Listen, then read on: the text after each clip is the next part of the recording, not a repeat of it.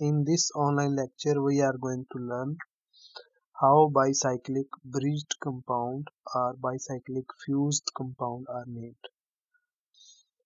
Let's first look at what are bridged compound.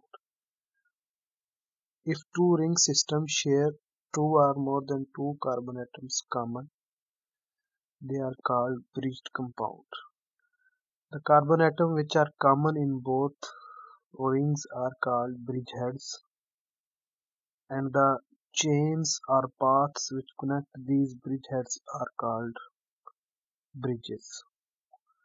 If you look at the molecule, the chain on the right side is a 3 carbon chain, so it is a 3 carbon bridge. Similarly, the chain on the left side is a 1 carbon chain, so it is called 1 carbon bridge. Since third carbon which connects these two bridge heads is a bond, so it is called bond bridge. Let's name bicyclic molecule step by step. While naming bicyclic compound, the first step is to identify the bridgeheads. After the identification of bridgehead, the next step is the numbering of the bicyclic system.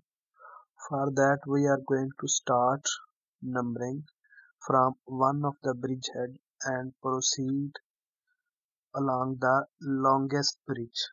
Since it is right bridge which is the longest bridge, so we will move in a clockwise direction. After reaching the second bridgehead, we will go along second longest bridge, moving to the first bridgehead. After the numbering of bicyclic system, the next step is to write the number of carbon atoms in bridges in a square bracket in descending order. Since the white bridge has 3 carbon atoms, so we will write 3, and the left bridge has 1 carbon atom, we will write 1 for that, and the third bridge has no carbon atom, we will write 0 for that. Number of carbon atom in bridges are written in descending order, separated by dots. After that, the next step, since this cyclic system has 2 cycles, we will add prefix bicyclo. These numbers written in the square bracket are called bicyclic notations. Next step is to count the total number of atoms present in bicyclic system. After counting the total number of carbon atoms present in bicyclic system, we get suffix or a root name for a molecule.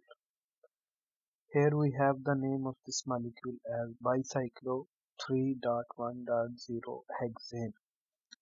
Let us consider another molecule. The first step, as we have seen in the last example, is the identification of bridgehead. After the identification of bridgehead, we will number this bicyclic system starting from one of the bridgehead. Starting from one of the bridgehead, move along the longest bridge. Here in this case, since it is the right bridge which is the longest bridge, so we will move in a clockwise direction, naming the right bridge first. After reaching the second bridgehead, we will move along second longest bridge, proceeding to the first bridgehead carbon.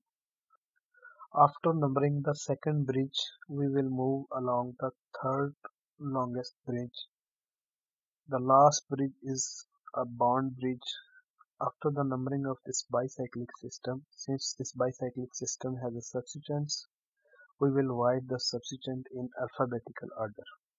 After numbering this cyclic system, since this system has substituents, we will write the substituent in alphabetical order with the locant number on which substituents are present.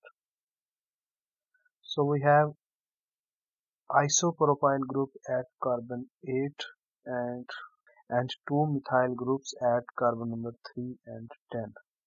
After that, we will write number of carbon atoms in each bridge in descending order in a square bracket.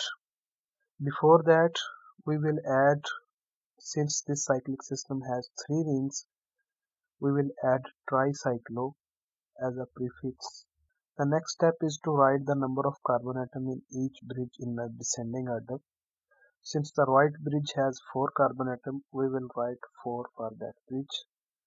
The bridge on the left side has 3 carbon atoms.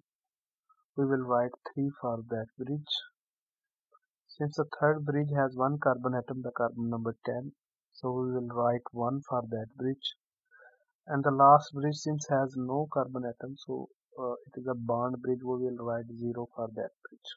If we have a system in which there are present more than 2 ring systems, after writing the bicyclic notation, we mention the additional ring closure as can be seen in the name of the molecule. The superscript on 0 shows additional ring closure between two bridgehead carbons. Since the fourth bridge is a bond bridge, an additional ring closure which makes this system a tricyclic system. And the last step is to count the total number of carbon atoms present in cyclic system to get the root name. Since this tricyclic system has 10 carbon atoms, so decane is the root name and we have the name of this molecule as 8-isopropyl 3,10-dimethyl tricyclo 4310 decane.